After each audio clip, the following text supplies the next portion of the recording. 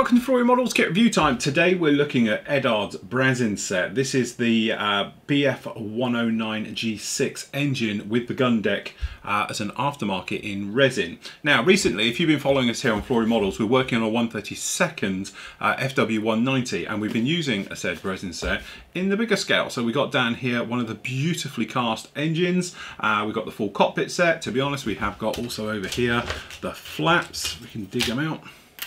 As you can see down here, all in these lovely aftermarket sets. Now as I said, you can either have it as a giant set or you can buy them as individuals. And after us looking at the kit a few weeks ago, we looked at the actual Bf109 G6 kit on its own and thought it was absolutely stunning. Now they have brought out the engine and they've brought out the cockpit for it as well. So we're going to be reviewing the cockpit very, very soon. But for the moment, we're going to have a look at the engine. So beautifully packaged for once. It's nice to see now that these kits have, you know, the care and the quality that goes into them. Unfortunately, they're always stuffed into sort of blister packs, and next thing you know, they will have rattling around and bits are falling off. These are nice solid boxes, okay, so you can, you know, for your stash, stack them up, but definitely for transport, so much better than we've seen in the past.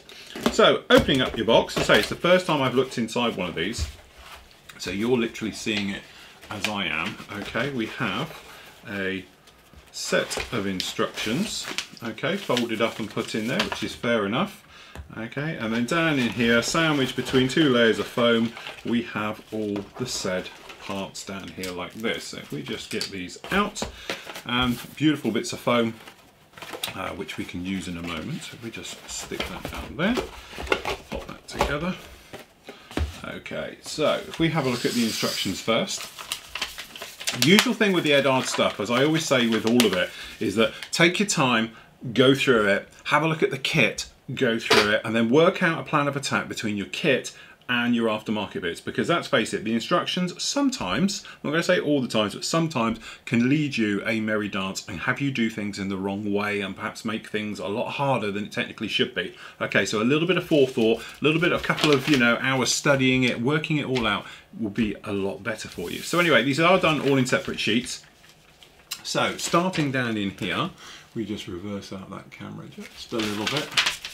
Okay, so down in here to start with, just a bit closer.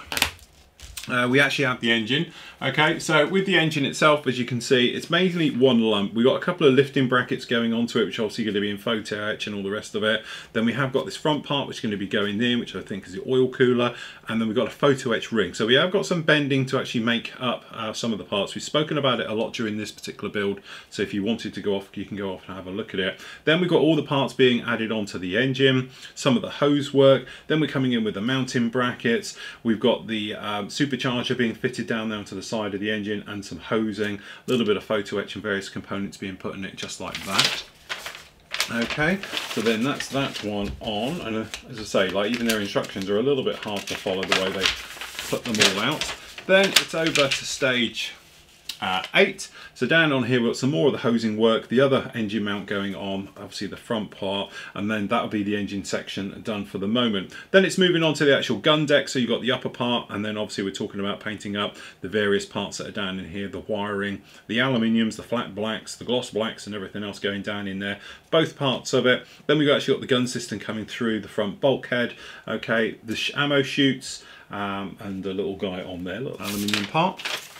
Then onto the other side, literally we're talking about fitting the guns in. Okay, so the guns are going in. Then we got obviously more wiring, talking about obviously putting in your own wiring into this one. Some of the more photo etch parts, and then putting that entire assembly for the actual engine to mount onto the sort of the gun deck and the bulkhead going in there. A couple more bits of photo etch.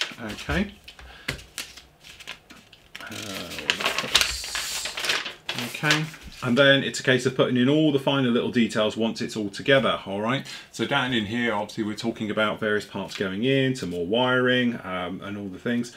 Correct position for the actual hosing system running down the side of the engine, as you can imagine, to make it really pop and come to life, because it's all this hosing detail really goes from being a block of resin to something that's almost alive, like we've done with our engine down on there. Okay, then it's talking about obviously where you're going to have to be making your cuts. Now your cuts are just going to be one of those things where measure, check, triple check, all of it, and make sure you've got it all right before you start coming in here. It's pretty straightforward because you're following panel lines and all the rest of it. but obviously just make sure you are, you know, aware of how it's going to fit afterwards and all the bits and pieces like that.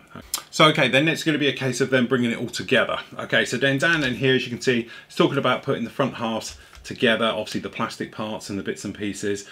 If you're gonna, it's actually quite a clever little marketing thing here. Will you be using the cockpit that's also available under blah blah blah? Probably. Okay, it's talking about there. And then obviously you've got the kit parts, which we'll look at the moment, with the aftermarket parts all showing it in one. Okay, then the final parts, that's right. As you can see down here, it's basically talking about mounting up that engine, drop fitting down into the actual cockpit area and the forward fuselage. Once it's in, then you've obviously got the bars and all the bits and pieces going up there. We've got the side of the exhaust going in and a few other little bits, and then obviously all the exhaust and the parts in there just like that. And then I assume on the back, which it is, it's a case of right, final parts going in. Again, a little bit more bending a photo etch, but this stuff all works. Make sure you do it, okay? Don't skip it because it gives great detail put in there. These resin doors are going to be going on there, or you can use the kit doors, whichever ones you do. And then obviously you'll be poking up some bars to hold them on. A couple of decals, 4 of them, literally just going in, and you're done. So the parts themselves, I suppose what we want to do is start with the engine, because the engine is the big one we're all going to want to see first. Okay, so, and there it is. That is a beautiful, if I just drop this camera, push our luck a little bit more, you can see absolutely stunning. That is some of the best casting I've ever seen. That is absolutely stunning. Like, you know, don't get me wrong, the casting's good in 1/32, but now we're in the 1/48 land. That is absolutely beautifully done. Very, very nice, very exquisite, very nice indeed. Okay, right, where to begin? Okay, let's have a pop in this bag. Okay. I must admit, I was always frightened that these bits just running around the bag would all break off and all the rest of it. They don't seem to do it. It seems to be okay. So generally looking around, as you can see, hopefully you can see, all of these parts are cast very, very nicely. Very cleanly. Also, the thing is I like these days is that if you can see, it's not just like a bar, it's like pegs pointing up, so cutting them off is so much easier than perhaps it used to be. Okay, but all of these parts beautifully cast. And the other thing as well I've seemed to notice, the resin seems more solid these days than it did in previous years. It seems to have a lot more sort of rigidity to it, doesn't break as easy, is easier to work with, and generally perhaps not as scary as it used to be. Now I don't know if it's me getting used to it or not, but I'm not. It is getting better. But again, this is the difference, the quality in this moulding. There's not a single bubble in it. Don't think for a minute this you're going to see air, because these are all in vac chambers, takes all the air out, so there's no bubbles or anything left in it. Okay, and they're cast extremely well. But just generally the level of details on all sides, very, very nice. So as you can see, beautifully cast parts on that one as well. Very, very nice right the way through. And then these other bits, again, very nice indeed. No problems with any of these. These are little bits that go for the on the side of the fuselage. Okay, just as we've got it here, we do have 2 types of forward cowlings. Now, just seeing, we've got slight differences between the two. That's the difference. So we've got slight different versions here. Very nice to get both in the box, as you can see. Again, this is that sort of lattice work we're saying, so it's easier to disconnect the part from the actual area itself. But if you catch it in the light, I don't know if you can see, it's actually translucent. It is molded that thin. Okay, which makes it very nice. But as you can see, the inside is more of a work of art in theory than the outside. Absolutely beautifully done. Again, really, really nice. Okay, and then we've got this little bag over here, which has got the mounting brackets. Again, this little bit of webbing in the middle you'd whip out the way, so you'd have no problem with that at all. There's your guns. Okay, so there's the machine guns for the top deck. No problem with that. That's really, really nice. And again, all the smaller parts beautifully cast. There's the chutes. These are the ammo drop chutes. Okay, and there's the plate bracket going to go run across the top. Really nicely done. And then down in this bag, get it all out, we've got that gun deck area, which has got molded in wiring. Very fine, very nicely done, no problem at all. This is that back bulkhead again with all that wiring molded in already. It's going to save you a lot of time and work. Okay, there's that oil cooler off the front again, all the oil reservoir. Okay, and again, beautifully done. There's obviously two types of top deck as well, because we've got another one just down in here.